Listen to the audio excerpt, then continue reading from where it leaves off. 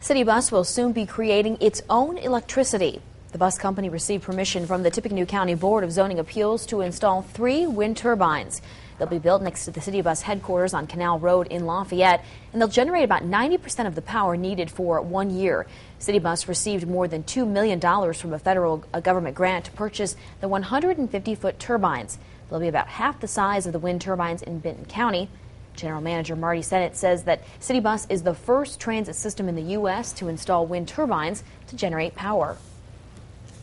What you'll see is that maybe we can use this model as a model for other public agencies to generate their own electricity.